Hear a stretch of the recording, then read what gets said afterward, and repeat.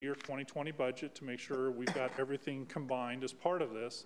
And as we develop that long-term capital plan, we have assumed some additional long-term borrowing. So when we looked over the next 5-year period, we have approximately $52 million of capital budgeted as part of this through the current capital plan. Can I stop you a second? Sure. I'm sorry. Can you go back one slide? Yeah. Can you just talk me through, we're including the revenue and expenses for the biogas project, why that's important? Because wouldn't we want to look at it isolated in isolation outside of that? So we've included the revenues for this next year, a portion of those revenues. We've included a debt service schedule based on the borrowing. So the borrowing is primarily for that project. Yeah. So we want to make sure those match up timing wise as part of that. And then there's also additional O&M expenses that go along with that project. So we wanted to make sure that we were conservative in our assumptions of what that was going to be as we go forward, especially for next year and the following years. Those are kind of 2 key years as we move forward. Because I think what I'm trying to say is I just want to make sure that we're collecting revenues based upon that, but then almost giving breaks to the users because, well, now we're taking advantage of this as well. Does that make sense? Yes, so when I get to cost of service, I'll talk about how we're allocating those components out. Because you want to separate those two things. It's like, well, no, that's saving us money in the correct versus savings that we should be passing on to an industrial user or something like that. That is a correct statement. That's not contributing maybe to that or something, you know? Yeah, and that's what, when I get to the cost of service, I'll talk about how we've allocated that out a little bit to what customer classes and how that plays into the overall results of the study. Sorry to stop you. No, I still don't understand because I thought we were going to try to run that as a separate, almost utility company, and that way we would obviously have to pay for the capital costs out of that money. Donna Forker, Finance Director. What we currently have in this model is it's only applied to the Sioux City people, not to the sister cities or the outside of the city major industrials, and we can tweak that. Right now, the only people getting credit are the Sioux City people because we are the ones that are assuming the risk. And it's basically programmed just for getting the debt service paid. Still doesn't answer the question, but that's fine. So right now it is included in the wastewater revenues and expenses. Right, and that's not what I thought we were going to do. I thought we had many discussions about that it would be separate, but. So of that capital, a big part is the wastewater treatment plant upgrades, but there are also other things that need to happen. There's the cleaning and replacement of sanitary sewer lines, the lift stations, so there's a lot of other things going on as well as we go through this. The funding for this we have coming from low interest loan proceeds of $30 million, so over half of that $52 million is being funded with low interest loans. A lot of that has to do with the wastewater plant upgrades piece. We're also funding $22 million of that through rates. So on an annual basis, we're putting rates back into the system. That's that renewal and replacement component of it. So we're making sure that we have that aspect of that funded. Now, a key of borrowing is that we have to repay that and we have to maintain legally required debt service coverage ratios. So as part of that, we want to make sure that whatever the rate projections are, we're able to pay that back and show for the long term that we can meet those coverage requirements. So here's a summary of that revenue requirement. It goes out starting in fiscal year 2020 through 2024. The dashed line that's somewhat horizontal is the current revenue. So that is today's revenues at present rates. So there's no rate adjustments built into that. 2020 to 2021, that bump is an increase assumed in the biogas revenues, and then it does trend upwards slightly based on assumed customer growth on the system. So as new customers come on, whether they be Sioux City customers or sister city volumes, we've included an assumption on that. Each year is broken down between the main components of the cash basis. We have the bottom box, so the part of those bars.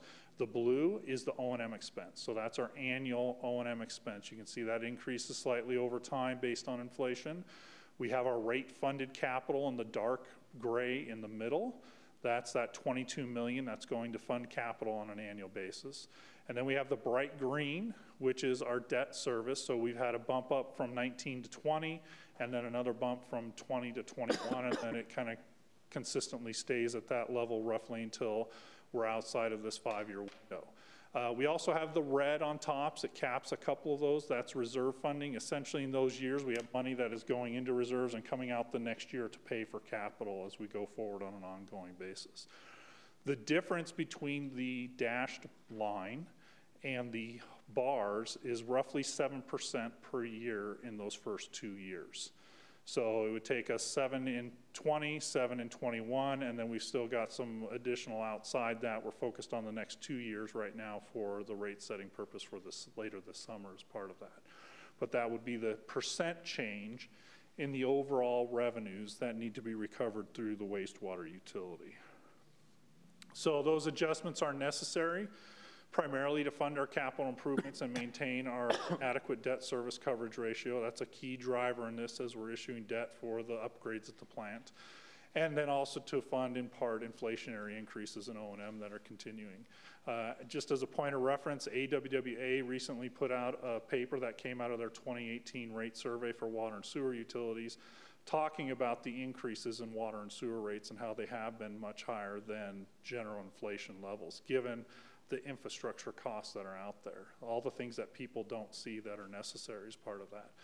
So we're working with staff to develop the final revenue requirement, and the projections that we've made will maintain a financially healthy and sustainable utility. So that gives us the overall size of the pie. Now we can jump into how we allocate that piece of pie to the different customer classes of service. Now, what is it? Well, it's what I just said, a method to equitably allocate. Why do we do this? Because we don't track costs, and no utilities track costs based on who they're serving. We don't say today we're gonna only treat residential wastewater, and tomorrow we'll treat the commercial wastewater. It all comes down the pipe to the treatment plant. So we need to have a method to allocate that. And we do this so that we can avoid subsidies, so that each class or customer group understands what their costs are on the system, and their rates reflect the costs they place on the system as part of this. So based on those generally accepted approaches, then this is considered fair and equitable as part of this. Now, some of the key assumptions for the cost of service.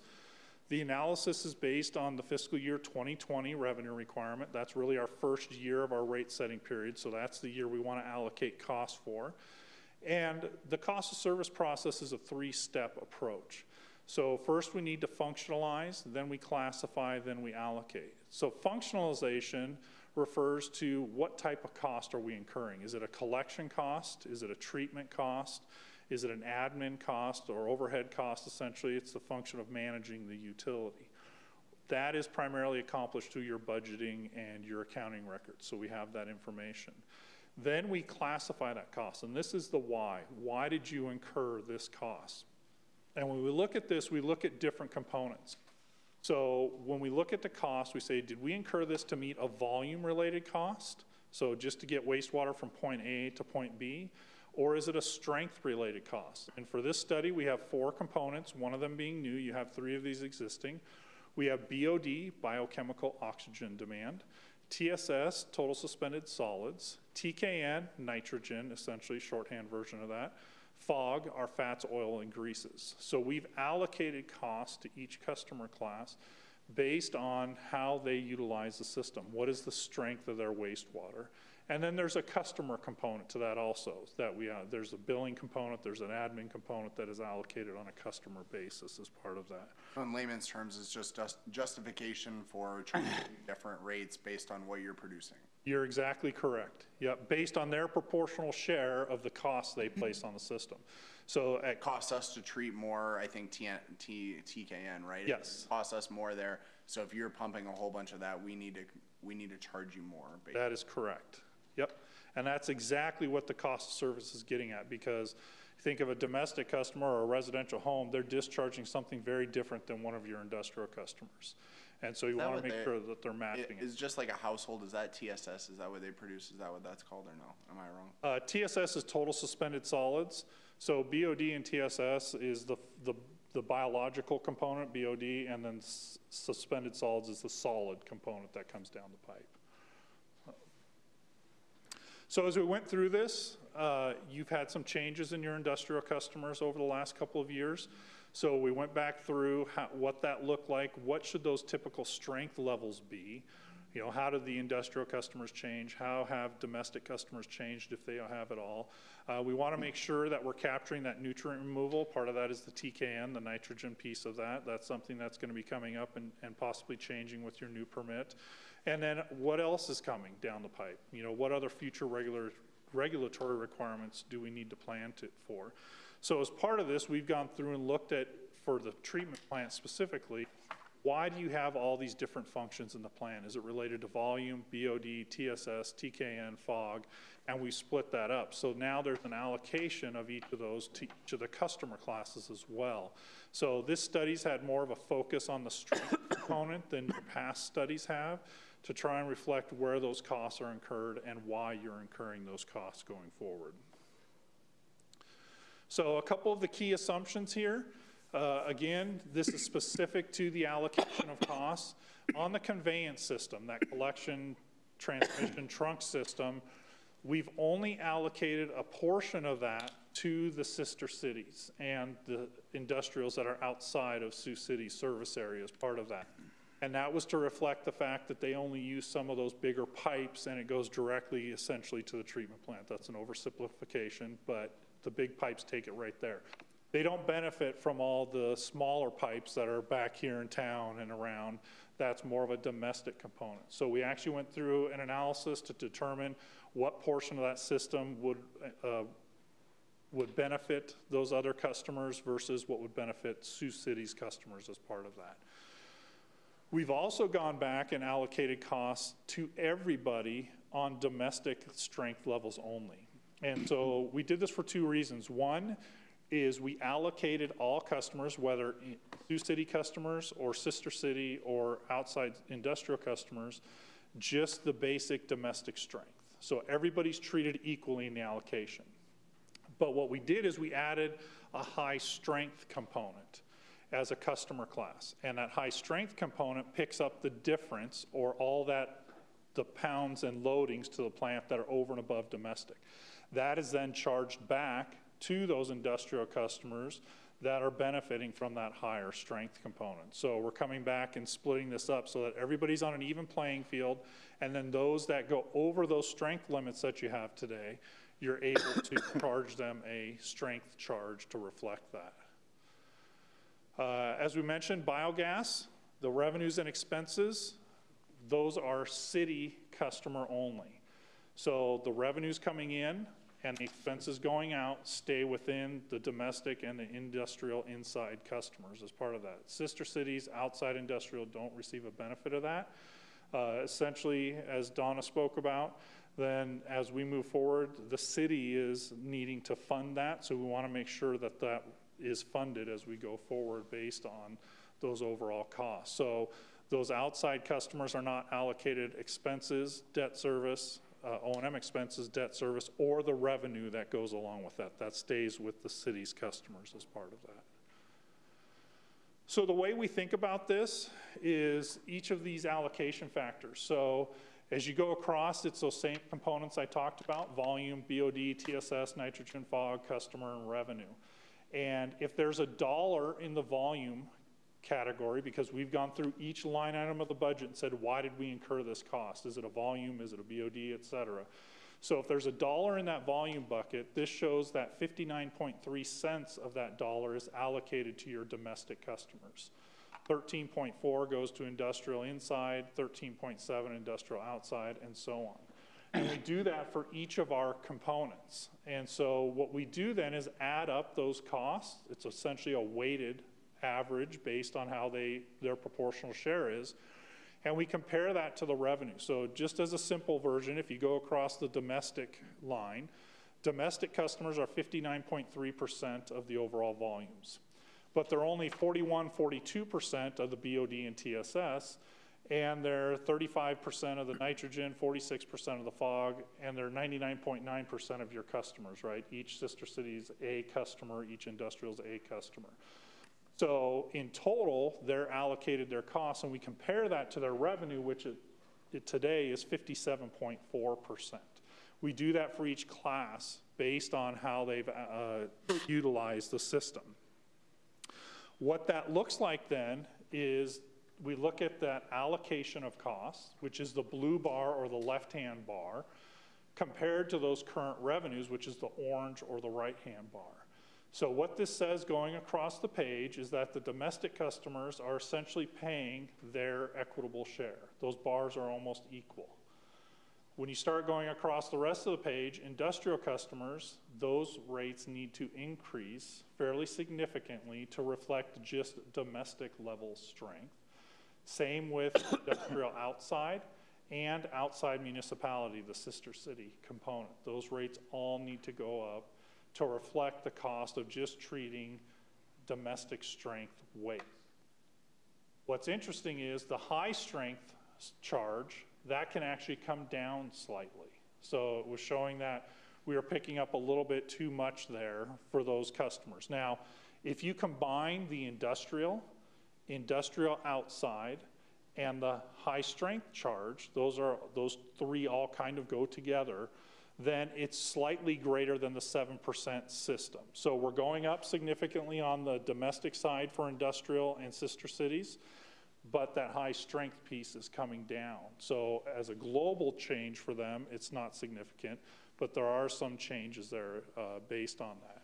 Now, this doesn't mean that each customer is going to get the same adjustment, but if you were to implement cost of service results, which is what this is showing, then that would vary by customer type. We'd still capture the overall 7% bigger piece of pie, but everybody's share has slightly changed. The domestic slice didn't change, but each of the other pieces got slightly bigger, and then the high strength came down a little bit as part of that. So to implement pure cost of service, this is what this would look like to meet that overall 7% revenue adjustment. Now, that's something I think for the council to discuss on how we approach, not necessarily right this second, but as we go through this process, what the direction would be to implement that overall revenue adjustment, and then how we implement or phase in or transition to cost of service results as we move forward over time. So the analysis did show there's cost differences by customer class, but those differences reflect the usage and customer characteristics of each customer class and how they benefit from the system. This is something that has focused, as I mentioned, more on the strength component than past studies. And this is also something that's going on across the country right now as utilities permit requirements are changing, and there's a broader focus on what those requirements are to remove nutrients, nitrogen, phosphorus, et cetera. Where that is a significant cost to the utility, we want to show that those customers that are driving that cost should be paying that cost through a cost of service analysis. Again, this is something that should be reviewed periodically as your customers change and an industry goes away, a new industry comes in. We want to make sure that those loading levels make sense going forward. Is that also why we're hoping those industrial users and stuff will begin regularly taking samples to see where they're at with levels? Isn't that accurate? Mark, didn't we talk about that as well, right? Or am I off on this? I'm just trying to make sure. Can you ask your question a little bit? Rephrase that if you would. I'm not quite sure I'm following you. I thought we said that beginning or now we would like the industrial users to begin more regularly sampling to know where they're at with the different levels so that we're the city code gives us the flexibility to do that, the revised city code. So and establishing local limits will help with that as well. So but in short, yes. Back to, I think that or wait, not this slide, that bottom one, maybe kind of to that bottom point, right? If we need to adjust anything that. Well, we regularly sample and test them now. The more frequently that we sample and test them, the more, I guess, accurate their results are. But considering that there are a number of those, the amount of effort that it takes to get there is significant. So we have to look at each one individually and determine who has the greatest chance of impacting our system and focus first on them, and then whatever else we have available, we can, expend resources that way. So. And as if you move forward with some of these recommendations, that may result in a change by those industrial customers. They're going to weigh the cost of paying a high-strength charge versus doing some pre-treatment or other processes which can lower their overall strength levels on the system. So I talked earlier about our 4 strength components, BOD, TSS, and FOG. You have those today. TKN, the nitrogen component, would be a new component. And as we move forward, and if that is included within the overall high-strength charge, that could have an impact on some of your customers that are discharging high levels of nitrogen into the system, which is costing you dollars on the treatment side as part of that as well. So I have a question. Okay, so we have somebody that's going to do their own treatment, right? What is the difference between them doing it and us doing it? You know, well, they're paying more to do it, and we're not getting as much back. I mean, so what's the difference? So that's the economic analysis that those customers have to do is it more efficient or cost effective for me as an industry to pre-treat this to domestic levels to stay below the high strength charge limit that the city has versus discharging whatever they may be discharging and paying those charges to the city going forward. So either way, they're theoretically incurring those costs. It's just, is the city billing them for that, or are they paying for that themselves before it reaches the city? So it's really, who wants the hassle? Is that the deal? Could be part of it, yes. And we've had those discussions, Rhonda, with many of the industries, and the general consensus is if we need to treat for nitrogen, right now the preference, they believe, is centralized treatment rather than individual pre-treatment at each facility. But it's all going to come down to a business decision on their part. You know, what's it going to cost? And, you know, we have a trial that will be, a pilot study that we'll be undertaking starting this summer that you guys have already approved us seeking a grant for. We're going to be awarded that grant, and so we hope to sign the contract in June and then start that study. It'll take about a year to get enough data so that DNR will consider it, you know, worthy of a good review. And we believe that will tell us that we can do centralized treatment or pre-treatment of what's called a side stream at the wastewater plant. Basically, it's the water that we squeeze out of the sludge. If we can provide enough treatment for that, it might solve some of the TKN issue and give us some additional capacity. And so based on that, right now, the general conclusion from the industrial community is we like that approach, and we at this stage of the game, that's the direction we hope the city will go. That could change. We could find that maybe that process doesn't work well on our type of waste, or there's other costs involved, or things that we'll learn during the study, and it might change their decision making then. But they've been very engaged in that discussion. They've had some good ideas as well about TKN. So, thanks, Mark. Was your bar graph? Did you get your bar graph from the results of the percentages that you were talking about earlier? Correct. Are those percentages fairly objective, or are they subjective, or a combination of both? So the results here are based on how each of these customer groups or classes utilize the system. So I would say they're fairly objective, but we have made some assumptions as we've gone through the study. But that was one of the reasons I came back to developing the analysis where everybody is allocated the same strength levels regardless of the 4 constituents, and we pick up the remainder in the high strength, because we know what is treated at the plant and we know how many pounds are removed at the plant. And so if we treat everybody as domestic strength, whatever is left over, we know that's the stuff over high strength, and that's the piece we need to collect through that charge. So cost of service is not an exact science. I will say that about it. It's a point in time, because we're looking at our current assumptions for flows and loads. That can change over time. We've seen that in the last 3 years with different customers on the industrial side. And so this does move from time to time. But today, based on what we know, then these would be the results that are elected to move forward with overall cost of service adjustments. We would be moving towards these results, and it would basically be domestic could stay flat, and we would pick up the 7% through the industrial outside, and outside municipality, the sister city component. And that would be that change in the overall revenues that we would collect. Okay, thank you. I have one more question. So when they pre-treat, do they have the same ingredients that they use, that we use? Or do they have different pre-treatment? And how do you, is that a dumb question? Somewhat their decision. They have, in some cases, maybe multiple options. And so whatever they want to spend money on. Do they let you know what they're going to do? Yes, and in some cases, we might have them on a compliance schedule, and they just need to give us a report every so often that says, here's what has been concluded to this point and the direction we think we're going to go.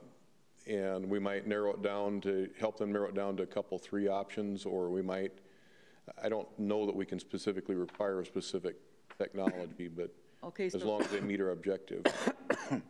So my next question is, if they pre-treat and aren't doing a really good job at pre-treating, and we're still ended up pre-treating, how does that work? So if they're pre-treating, but they're still over the limits that the city's established for them, they're still paying that high strength charge. Okay. So anytime they pop over that limit, then they're gonna pay that through that testing. And they could, depending on how it's set up, they could potentially be in violation of their permit limit and subject to enforcement then. So this is the big piece of the study. I mean, also we're talking about overall increases in rates just in general. The size of the pie needs to get a little bigger to pay for the operating capital. But this allocation component, the cost of service, is an important aspect because really it comes back to the equity of existing rates and who should be paying for those costs. And with looking at the strength levels, adding TKM, that nitrogen piece to this, then that does move some of the needle essentially a little bit to those customers that are discharging those levels of strength for each. So once we know that, then we can design rates. I just have a couple brief slides on rates. The goal of rate design is to come back and reflect the overall revenue needs of the system. Any cost of service adjustments that we implement as part of this or transition to cost of service, and then meet any other rate design goals and objectives, whether that could be revenue stability, ease of administration, customer understanding, et cetera. There's a whole list of rate design goals and objectives that we can look at. But ultimately coming back and designing those rates to reflect the analysis that we've done so far so that we have cost-based and equitable rates. The current rates, just as a quick refresher, domestic is charged, which is your residential and commercial in Sioux City. They're charged a fixed charge based on their meter size plus a volumetric component based on all water use over 2 CCF, or CCF is 100 cubic feet, a CCF is 748 gallons. So after essentially 1,500 gallons, then customers are paying a wastewater bill above that fixed charge. On the industrial side, there's no fixed charge. They are all charged a uniform rate or the same amount regardless of how much wastewater is coming down the pipe. And again, on top of that, there are the high strength charges if they apply based on each of our 3 current high strength factors, TSS, BOD, and FOG. And that rate differs between in-city, so Sioux City industrial versus outside Sioux City industrial customers. The sister city rate, again, is a uniform rate based on that measured flow. And then we have septic haulers. I didn't have those on the chart because it's such a small number, you distorted the whole graph on that. But septic haulers are charged per load as part of that.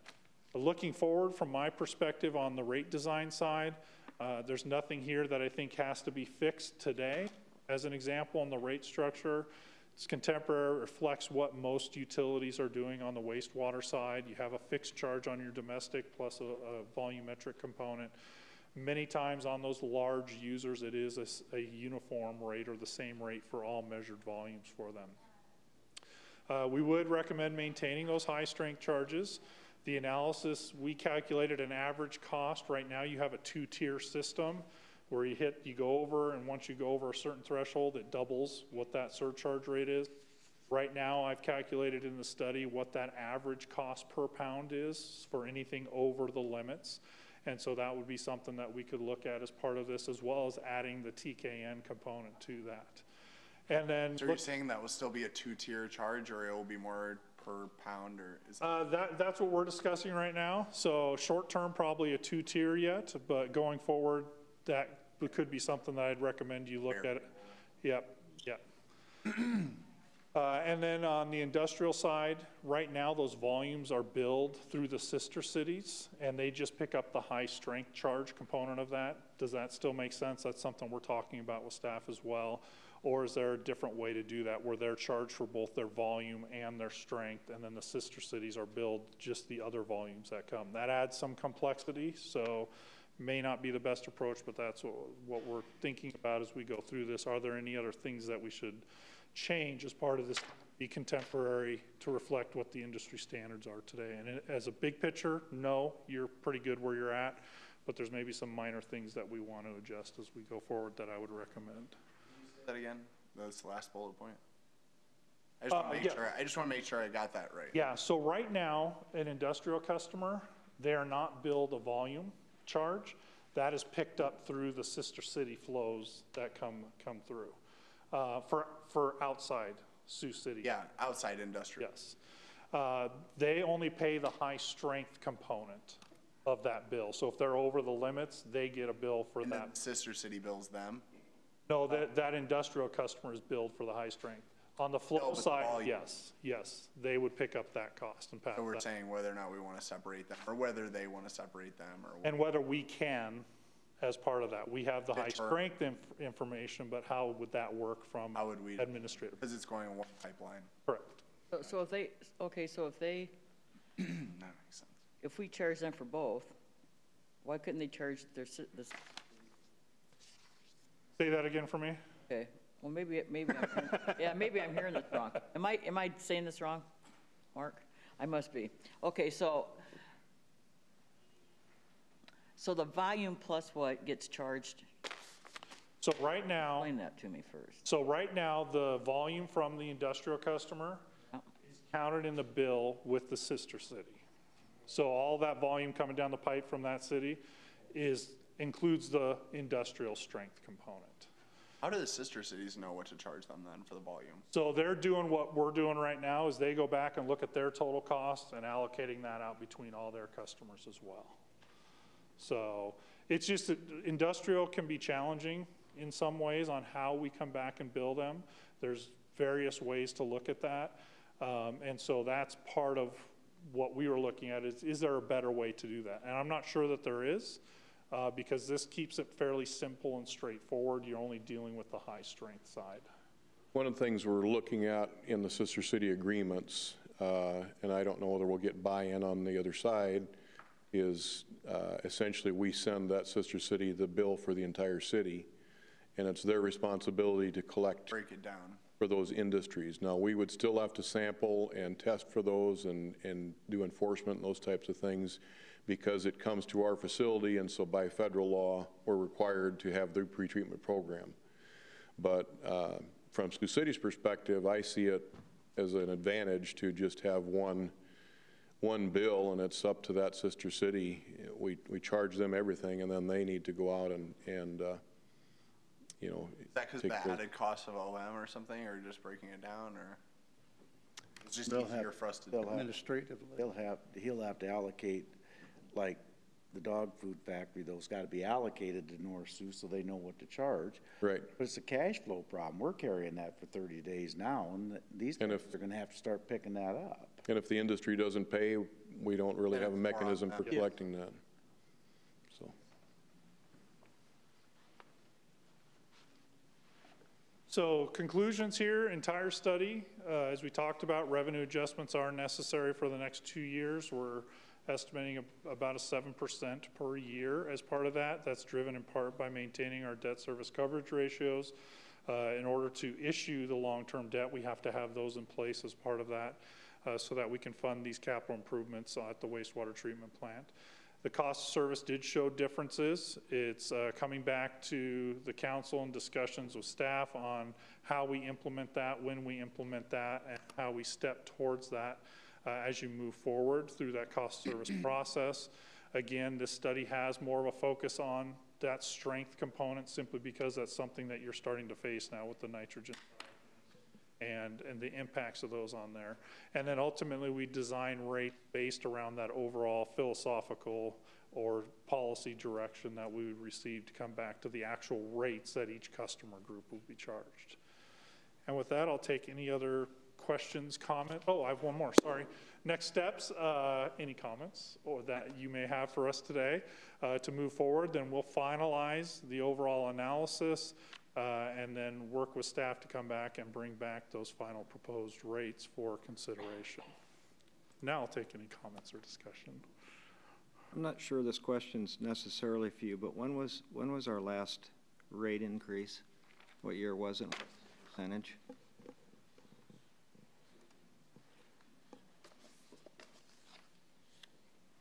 I believe that we had a 3% rate increase 2 years ago, and before that was like 8 years ago. So 3% as recent as 2017? Yes, I believe it's July 1st of 16 for fiscal 17. That was just a 1 year? 1 year. Didn't increase it after that, okay. I will get all the The reason why I'm asking, because you stated a couple times we're looking at 7%. Right. Each year for 2 years, 7% per year. And when we were going through the budget, we were up at 8.25, and we've gotten it down to 7. And that was done through redoing the capital and stretching it out a little bit further. Okay. Thank you.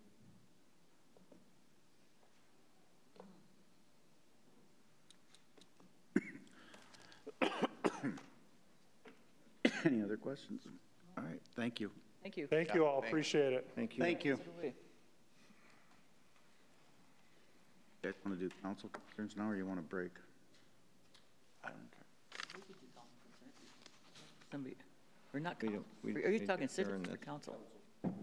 We need to adjourn this meeting, then we'll start at 4 o'clock. I know you're Council trying to say. concerns is not really a deal, but that's okay. Move we adjourn. Second. Moore, Aye. Scott, Aye. Waters. Aye. Capron. Aye. I Greckin. appreciate that. Aye. Take a 10-minute break. Scott, Here. Waters, Here. Capron, Here? Greckin, Here. Moore. Here. Can we stand for a moment of silent prayer followed by the Pledge of Allegiance, please?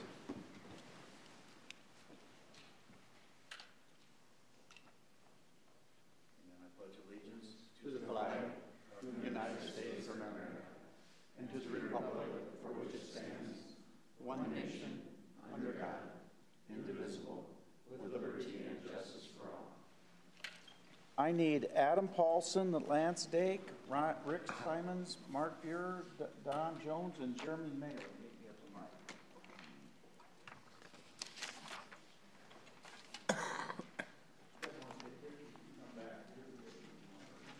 I like the polo. That's a short. Thank you.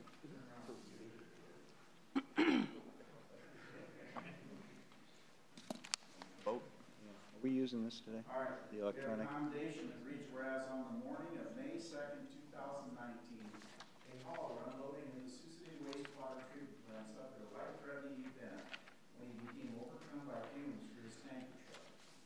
Whereas wastewater treatment plant staff recognized the severity of the situation and acted quickly to lower the individual from the top of the tanker truck to the ground. Begin performing CPR while waiting for emergency services to arrive. And where, had it not been for the quick thinking and fast action of staff, the individual would likely not have survived. Now therefore, I, Robert E. Scott, Mayor of the City of Sioux City, Iowa, on behalf of the City Council, do hereby commend Adam Paulson, Lance Day, Rick Simons, Mark Buer, Don Jones, and Jeremy Mayo for their quick response recognition of the severity of the medical emergency and immediate actions which result in the avoidance of a terrible tragedy. Got one of you guys up to 500.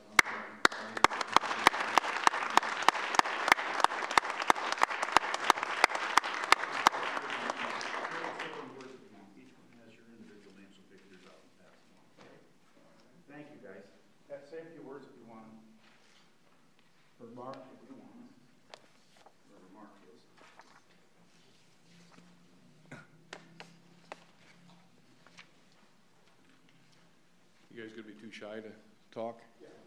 Okay.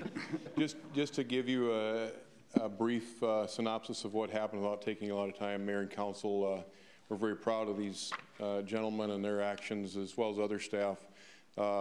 As the Mayor mentioned several days ago now, we did have a significant event happen where a hauler was overcome by fumes.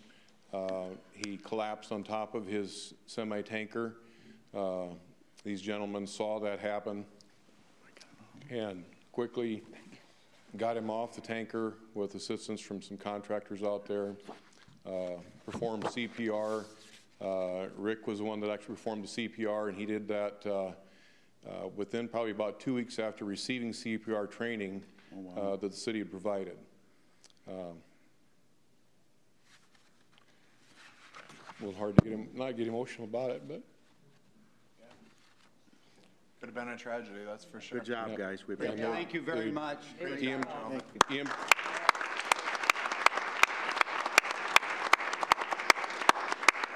EMTs did tell us that the gentleman had 1 minute left to live, so they saved his life. Good for you. Good job, guys. Great job. Way to go. Make us proud, that's good. Thank you. There is one little thing about it. The following Saturday, the gentleman did show back up at the facility, him and his wife. It's amazing. He's doing great. Good. Good. Fantastic. It's good to hear. Thank you. Marnie, I guess I have one for you. I didn't realize I didn't go through that. Yeah.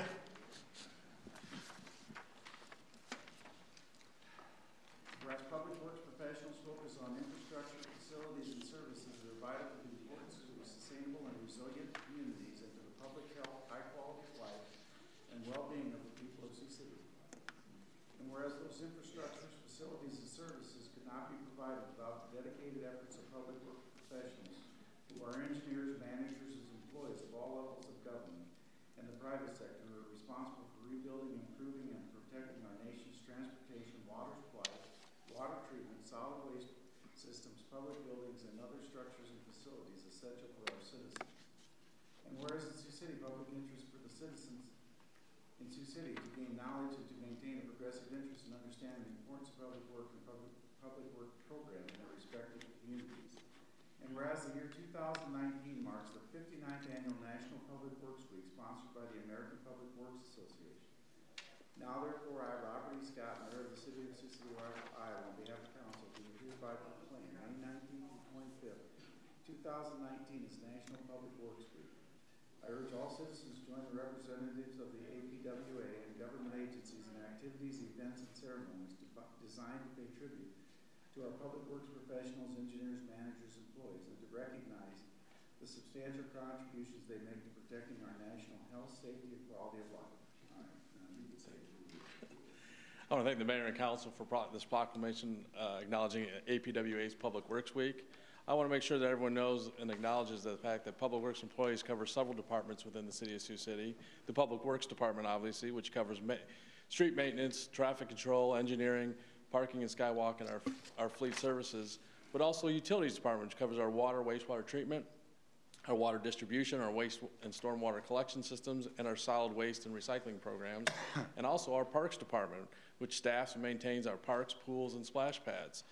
Many people don't even know what Public Works employees do until they hit a pothole, don't have water, or see trash in the park. I commend our Public Works employees in the Parks, Utilities, and Public Works Department for the work they do to diligently maintain our city's infrastructure and amenities, and always keeping our #1 goal of keeping our citizens safe and our employees safe. So thank you very much. Thank you. Thanks, Dave. Thanks, Dave.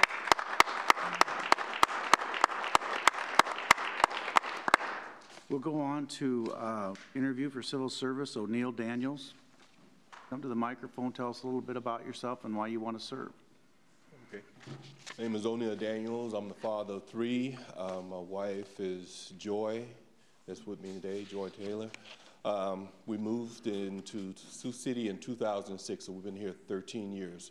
Have 1 son that's grown, living in Atlanta, Georgia, and my 2 younger kids go to East High and East Middle. I was asked to apply to this position by a member of the church that I belong to, which is Mount Zion. When he asked me to apply, honestly, I didn't even know that Sioux City had a Civil Service Commission. After thinking about it and researching exactly, what that commission does, I decided to apply. And also, they give me a great feeling of serving the community, doing something. Since I've been here 13 years, I want to just contribute more. What brought you to Sioux City? My wife received a job offer from CVA. Okay, good. Well, we appreciate your applying. Thank you. You bet. Sure.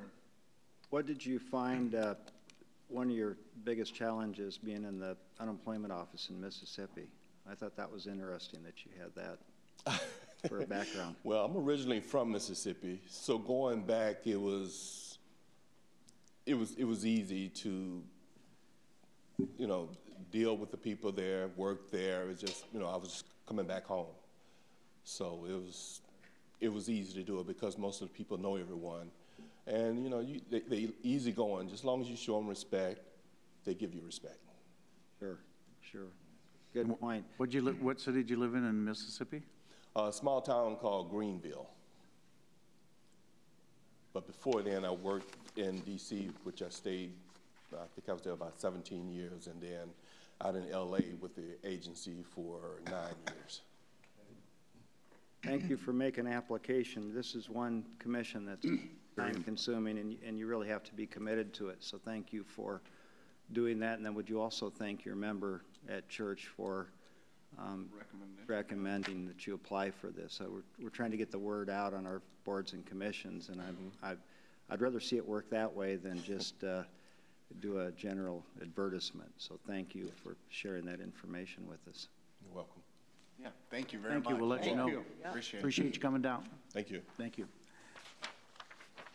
We'll now go to the consent agenda, which today is items through 9B. Consider all items passed unanimously unless a separate roll call vote is asked for by a council. If you want to speak on any item, please come up as I read it. State your name and address for the record. If you want to speak on an item not on the agenda, please come up under citizen concerns. I'll move the consent agenda. Second. Item 3 is reading the city council minutes of May 8th and 13th, 2019, and the city clerk would like to say something.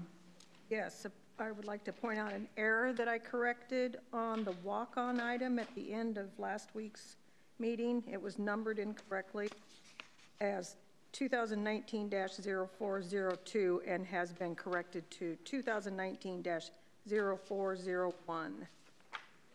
Thank you. 4 is a resolution amending position classification manual by adding a custodial position in the transit department.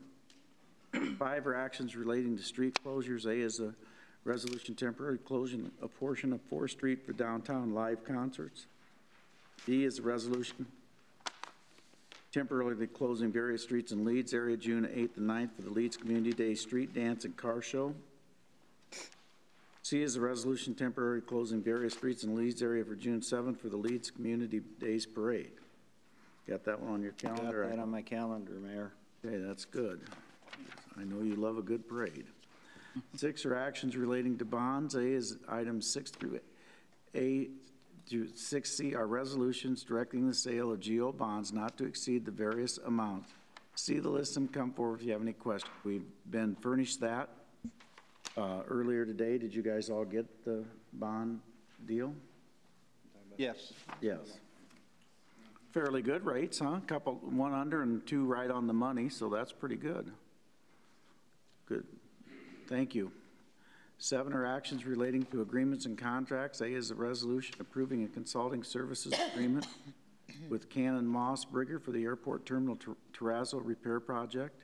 I had a question about that one. I spoke to read that. Mike, from my understanding, I was looking at it, and I think we've talked about some of these different contracts before, but was there a reason we didn't put it out to bid, or we just thought that it was voted on by the committee? Is that correct? For Canamossa's contract? Yeah. I think going back to probably, they were the lead on this, on the remodel process about 10 years ago. So they're very familiar with the terminal. So I think it was natural for them to provide the service. They've also tried to bring in the manufacturer rep to try and resolve this without doing a full-blown fix and remodel. So they've helped coordinate trying to prepare a fix along the way, and it's come down to. How big is the job? Roughly about 200,000. And how big is the next job? 400. Also found some efficiencies probably to do these together. Just they expect, so blended rate, it's about 14%. I think, when you're going to fees. There's a vertical element to this with the terminal going upper floors as well, and we're trying to coordinate these things together. Probably, due to their discussions with contractors, to have one oversight could probably save some money when they actually go to bid, the actual work itself. And so I guess we're trying to tie these together for that purpose. We'll also plan to close the terminal for a few days in late August and September due to the runway project. So we're trying to coordinate. The Terrazzo is sitting right outside the TSA area is the worst of it. So it's really going to impact the service of people going in and out. So we're trying to coordinate it with that at the same time for timing. Okay. Thanks, Mike. B is a resolution approving a consulting service agreement with Cannon Mossberger for the Airport Tower reskin project. C is a resolution approving a water collection and testing agreement with the Siouxland District Health Department. D is a resolution approving a change order number 3 with Subservco for the Big Sioux River Trail Phase 1 project. I need to abstain on D, please. E is a resolution consenting to the IFA's land use restriction agreement related to the home investment partnership funds for the Aberdeen Apartments. Mayor, I need to abstain on that item. 8 are actions relating to property.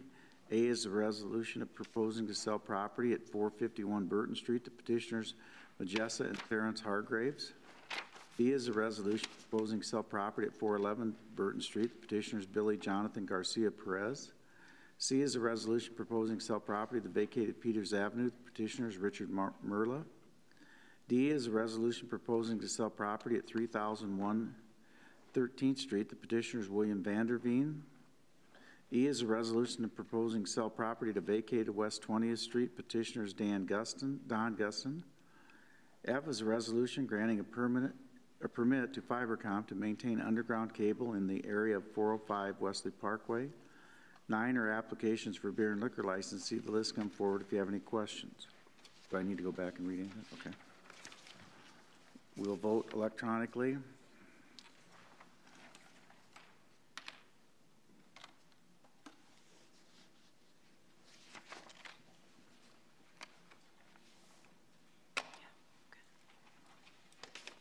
Passes 5-0 unless otherwise somebody abstain.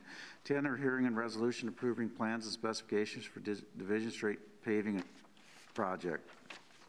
This street failed because it's like it's like an underground well system up there. What are we going to do to make sure it doesn't fail again? Well, I'm asking the question first. Okay, I'll move it. Second. Hearing's now open. Gordon Fair, city engineer. Your question about the high water table there, we are going to put some base in there, an aggregate sub-base or base. We're also going to treat the sub-base, and we're putting in fabric, geofabric, textile fabric underneath to separate the base from the sub-base. Okay. Oh, and we're putting in drain tiles along the side also. Okay. Anyone else be heard? Hearing is closed.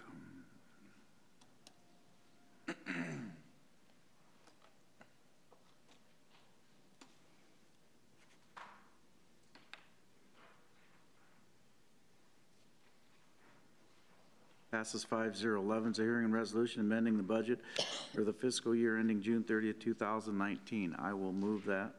Second. Hearing's now open. Would anybody like to speak on this item? Seeing none, the hearing is closed.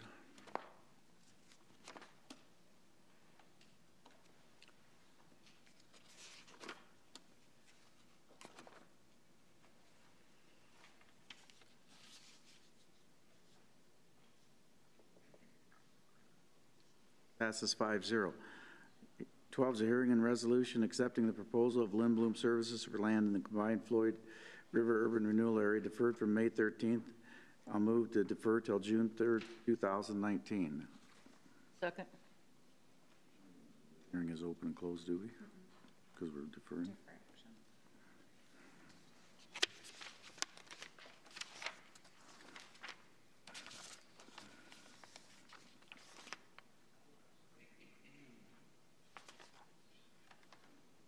Passes 5-0. 13 is a resolution awarding a motor parts supply agreement to AutoZone Parts for auto parts in the central maintenance garage. I'll move that. Second. Why is this going to be better than the last one we had? We got out of that one, cost us money, I think, to get out even. Why are we doing this? Darrell Bullock, acting fleet manager. The previous one was with Napa that we got out of, and then this last year we entered into an agreement with Motor Parts Central with a pricing structure that is, the pricing of the parts is good. The issue that we've got with that is more about the delivery of parts on a timely fashion, the items that they actually stock in their store so that we don't have to pay freight on those things coming in, the availability of parts during longer hours based on the retail environment that they set, the dedicated staff. We looked at 7 different categories when we approached it this particular year and feel that this is a better choice to go with this time. It was a one-year deal? One-year deal. With the option of... With an option, yes. Darrell, how do you know it? There's 1.1 million in motor parts purchasing anticipated in the next year. Is that based off history? Based on prior history. Okay. Yeah, it fluctuates depending on, you know, if you have a life cycle on a lot of vehicles or equipment that's getting to the end of its life cycle, obviously we're going to spend more on parts in those years than when we have new equipment that's out there. Buying some of this newer equipment and some of the better warranties and that we're getting on some of this equipment and better packages that we're getting, we're seeing some of those numbers come down a little bit and saving us considerable amount of money. In the first year cycle, after some of the wheel loaders, for instance, that were purchased versus first year of the prior models, we saved $6,000 to $8,000 per unit on those. Terrific.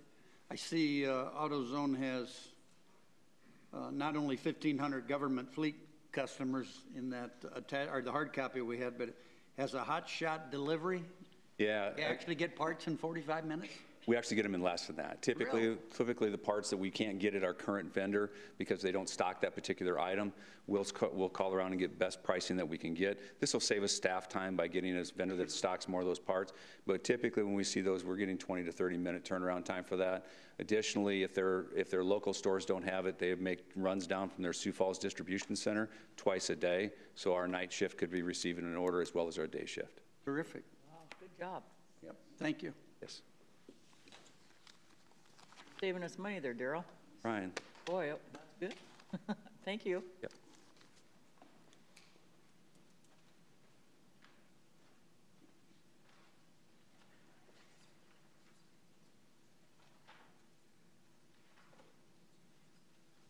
Passes 5-0. 14 is a resolution authorizing the mayor to deliver a notice to the mayor of North Sioux City terminating the sewage agreement deferred from December 3rd, 2018, deferred from March 4th, 2019, deferred from March 11th, 2019. I'll move the deferral until August 19th, 2019.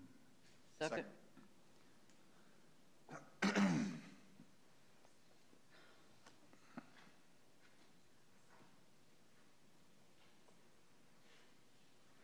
We anticipate another one, August 19th? No. Asking the first week in August. Yeah, exactly. Passes 5-0. 15 is a resolution authorizing the mayor to deliver a notice to the mayor of South Sioux City terminating the sewage treatment agreement deferred from December 3rd, 2018, deferred from March 4th, 2019, deferred from March 11th, 2019. I'll move the deferral until August 19th, 2000. Second.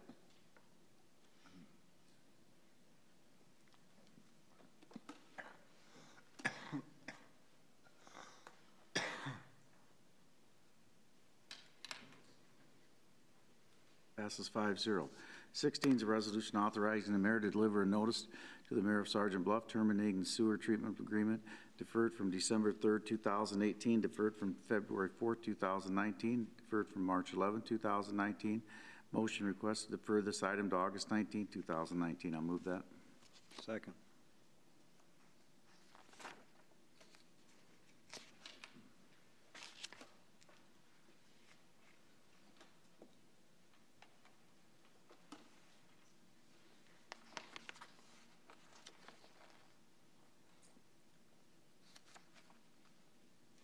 Passes 5-0. Citizen concerns. Are any citizens would like to be heard, please come up to the microphone, state your name and address for the record, please. Is it this one? Okay. Megan Murphy. I'm visiting from Seattle, Washington. And I go to city council meetings there, and they have a lens, 2 lenses I thought you would find helpful, environmental impact statement and racial social justice lenses. So say, for example, if like in the city of Seattle, like if you were to try to introduce more green jobs into the area or declare Sioux City a sanctuary city, or if you were going to analyze the pollution from the factory farms up north, or say you were going to analyze if Stephen King should resign since he was asked to step off all of his committees for meeting with neo-Nazis, then you could look through the environmental impact statement or the racial social justice lens, and that could help be better service providers to our community of Sioux City, who is a progressive, as you said, town looking for progressive jobs and equity and justice for all, as we said in the Pledge of Allegiance. So thank you. Thank you. Thank you for coming. Anybody else to be heard? Come to the microphone again, state your name and address, please.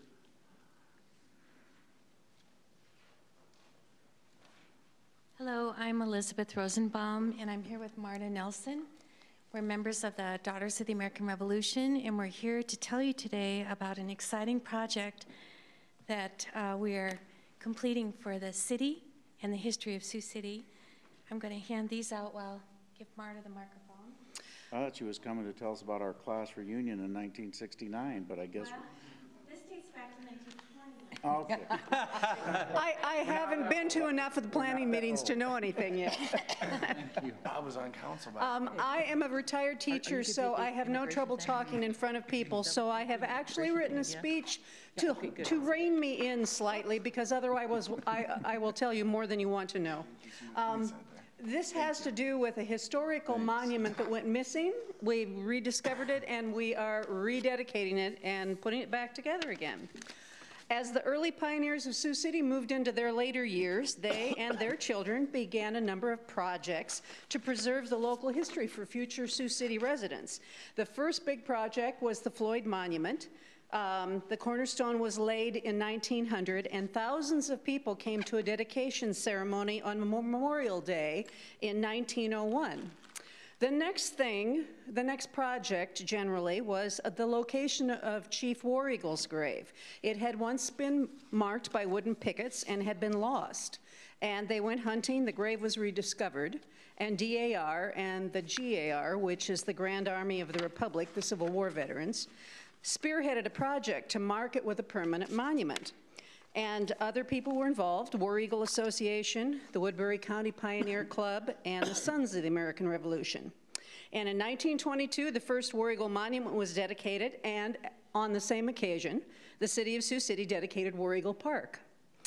A national DAR project of the 1920s was discovering and marking and commemorating pioneer trails throughout the country before they were lost.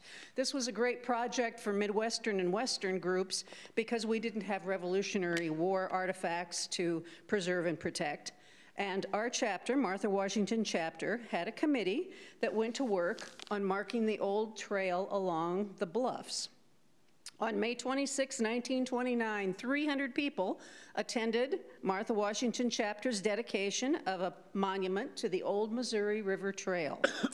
And this marked where the early Native Americans, trappers, and pioneers had engraved it into the landscape. At that time, you could still see the marks of the trail in the prairie, but as the decades passed, evidence of the trail disappeared, streets and roads were moved, and the monument was lost. In 2015, we went on a search for this missing monument. We ran across a program from the dedication, and I couldn't find a single person in Sioux City, I've lived here all my life, that had ever heard of this thing or knew where it was. So we began looking.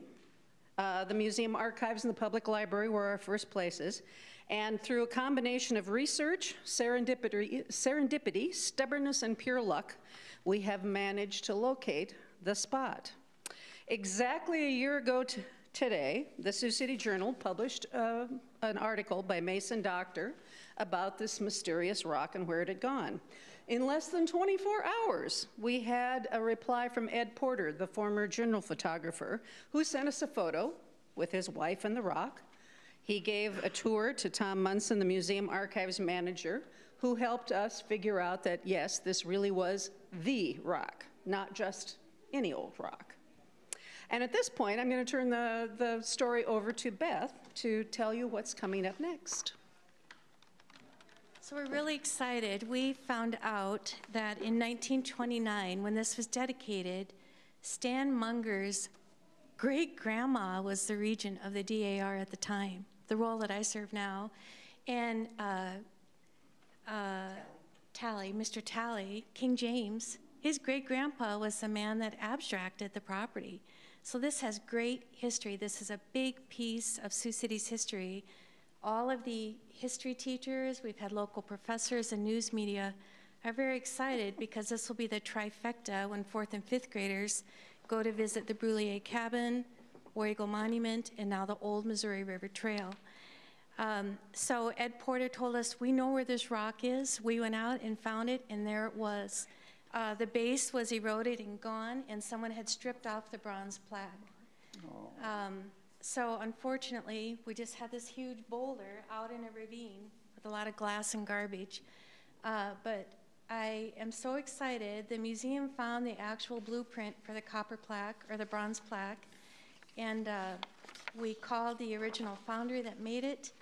And unfortunately, the tariffs that have been imposed made that foundry lock up its doors.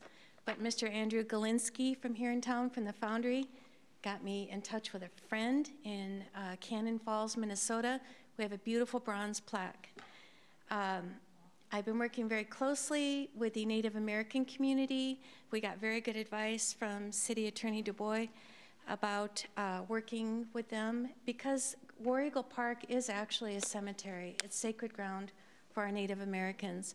So we've been working with the Yankton Sioux tribe and the Winnebago tribe to make sure that we are culturally sensitive and that this is done correctly. So they are pleased with the work. Matt Salvatore from your city Parks and Rec has been incredible. We are happy to tell you that just today the base was made, and I got a call at 3 o'clock that our rock was up on its base. So we have signage coming like you see in a national park explaining the old Missouri River Trail. We have the beautiful bronze plaque waiting to be installed. And on June 9, 2019 at 3 o'clock, we're having our unveiling. We've invited dignitaries such as yourself. City Council Member Capron has agreed to speak. We have a Native American prayer. Mr. Frank Lemire will be speaking also, and we have our state regent from the DAR coming. So it's really an important piece of Sioux City and Sioux land history that I'm just so pleased that we could restore and save, because if we hadn't done it, I'm afraid it would have just been a rock in a ravine forever. So thank you for giving us a few minutes, and it took many people from your city to help us in the Native American community, and they are very pleased too that we are doing this because it shows reconciliation, and they want to see more of this. So it's going to be a very nice event. So we hope that you can attend, and thank you for giving us some time. Sure, I'm sure Ed Porter's listening at home, and he'll be texting me when I make this statement, but I'm sure he was around in 1920. That's how he remembered it.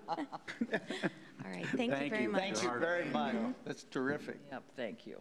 Anyone else be heard? Council concerns, Mr. Gretkin. Just a brief recap again. Rhonda and I did meet along with members of Public Works with 4 of the residents off of West Kings Highway, and they had a good conversation and a discussion about what they would like and some issues and questions that they had. I'll work with the city attorney, share that information with her, and as we get more information, we don't think anything, probably, Dave, help me out if I'm missing anything, but the box culvert's not going in for a couple of years. And that would have to be done first before anything could be done with the road itself. But again, it was a good meeting. Have some issues to look into, and then we'll probably meet with them again in the next couple of months and try to see where we're at then. But it went well, and I'll send you a copy of the email I send on to the city attorney. Thank you. Thanks. That's it. That's it? Okay. Well, I want to acknowledge somebody here for that just passed. Steve Allspot. He was our sports writer for the Sioux Journal, and he worked for them for over 30 years. And I've known him very well throughout the 30 years, and he was just a great guy. Not only was he a great sports writer, but he was a great guy. So this is for him. So this is kind of like we're going to put him on a baseball field. We'll put all ourselves on a baseball field, right? We get up to bat, and we're betting for our life. You know, we can hit a foul, we can hit a curveball, we can make it to first, second, third. Hopefully, maybe we'll get a home run in the life thing. But Steve did that, and I don't know. I tell you what, I had a bunch of stuff wrote out here. I'm going to read a couple things. Steve was a person you could count on and you could trust. He had integrity, he had a smile, and he had a love for life and sports. He was also a good friend. He had that storytelling knack. He wrote how he felt. And I have known Steve for 30 years. Steve lived his life with no regrets. His partner and significant other, Sandy Butcher, enjoyed the last 8 years together. It was a love of its own. When Steve had his massive stroke, Sandy was by his side. He wasn't on this journey alone. His colleagues and best friends were also by his side. Terry Hersom, Barry Poe, and Jerry Geist, and many others would go and visit him just to see how Steve was doing. Terry Hersom said it the best. For when the one great scorer comes to mark against your name, he writes not that you won or lost, but it's how you play the game. Steve, my friend, you hit a home run on life. You did make every moment a blessing to all of us. And he's going to be missed. He was a wonderful person. His funeral is Friday at Sunnybrook, and he's going to have many people showing up for that from all over the country, I'm sure. So Godspeed to Steve, and he's going to be missed. So that's what I got. Thank you. Nice. And he was a good, I knew him for a long time myself, and easy to talk to, and a great conversationalist when it came to sports, so he will be missed. Thanks, Rhonda. Okay. Tomorrow there's Gordon Drive Viaduct, the public meeting. It's going to be held at the convention center. I believe it's from 5 to 7. Is it 5 to 7? Do you guys know? Yeah. 5 to 7 at the convention center. So if you'd like to hear some of the plans, just a general discussion about options that the Iowa DOT is looking at for the viaduct. Let's see. And honestly, I think that's all I have, Mayor. On Saturday evening, Rhonda and the mayor and I hosted the Northwest Iowa League of Cities folks that came into town, and we showed them the downtown area by going on a little walking tour between where we had dinner and attending the Bandits game. And what a shootout that was. What was the final score? 79 to 71. 79 to 71. Yeah, it was a crazy game. It really was. It was a lot of fun. You know, it's really interesting. I want to just share this quickly, and it's both males and females, but they'll be going to the indoor football game for the first time with the attitude, you know, we don't really like football. We don't watch football. But once they see the Bandits play indoors, it's just a way different game, isn't it, Rhonda? Way different. High scoring, and it just moves along. each and every one of the people that joined us Saturday evening really enjoyed it. So I wanted to pass that on and thank the mayor for his hospitality as well. Excited fans too, I might add. The what? Excited fans. Oh. I'm telling you, they get excited, Bob. Oh, my gosh, yes. They love your boys. Well, there's a 1-point difference. What's that? Came toward the end. Oh, I know it. It was going back and forth the whole time. Yeah, it was. One other thing I forgot to mention, on the airport terminal, airport tower, I just wanted to say, because the boards and commissions are important to me, the Airport Board of Trustees did recommend approval of those 2 items, and I just wanted to pass that on, because I appreciate their input on items that come before the City Council. And that's all I have. We don't meet until June 3rd, since next Monday is a holiday, so I thank you again for making the month of May successful for us. And you know what? Thanks for telling us that, because I'd have been sitting here waiting for you. No, Forgot about that. Oh, yes, I would have, yeah. I don't want to miss a day. That's all I have, Mayor. I'll move we adjourn. Second. Waters? Aye. Capron? Well, actually, hold on. Vern, did you have something? No, I just want to make sure, I'm sorry I got behind the train. I just want to make sure that our outdoor venue get approved. Yeah, you're all good. You're good to go. Sorry, I forgot that I saw you come in, and I want to make sure you're all right. No, I appreciate it. Thanks, guys. Sorry, Lisa. That's okay. Capron? Aye. Gretkin? Aye. Moore? Aye. Scott? All right.